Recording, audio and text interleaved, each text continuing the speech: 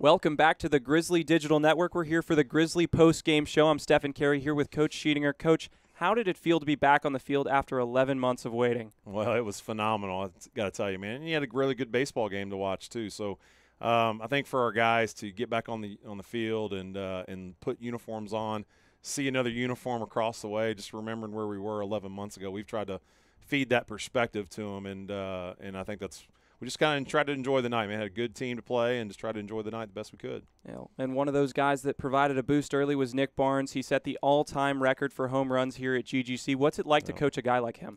I am beyond proud to be his coach, man, and especially the kid that I met when I first got here, and he was one of the first calls I made, and the ability to see his growth. It's actually a conversation we had this past week, and hitting that home run and really being a catalyst for what we want to do offensively. It's who he is. To set that record just says a lot about him, man. He's just got a lot of talent, but I'm more interested in how he's grown as a person, which has been he's turned into a great communicator in our dugout. He's turned into a leader. He's obviously one of our hardest workers. If you can't tell, he loves the weight room.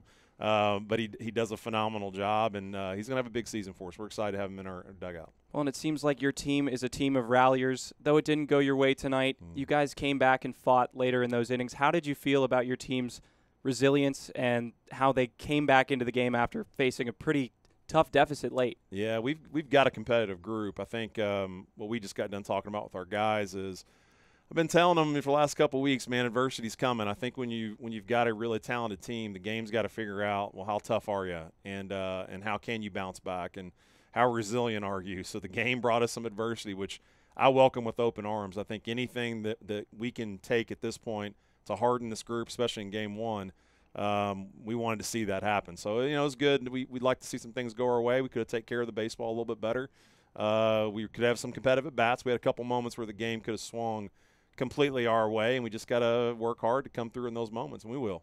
Well, and I think one of the biggest aspects of the team that really shined through tonight was late-game pitching. What do you have to say about that? I was fired up for Rob Hamby. He's just the ultimate bridge guy for us. You can hand Rob the baseball in any moment, and he's going to come through and stretch us some innings, and he's ultra competitive. Tyler Clayton, man, I mean, it's so awesome to have his freshman year back because he is a talented kid, man. He knows how to pound the zone. He knows how to compete. He comes at guys. He's a little redheaded, freckled kid, but, man, he really knows how to compete, and we're excited to have him in there. I was very proud of what our pitching staff did. And, again, we've got another host of arms that we're going to throw out this weekend that we think can do the exact same thing. Well, Coach, thank you so much for your time. This has been the post-game Grizzly Show presented by Jets Pizza. Join us tomorrow at 6 p.m. for a great matchup versus Bryan. We'll be happy to have you guys tune in. Thanks so much, Coach. Thanks so much.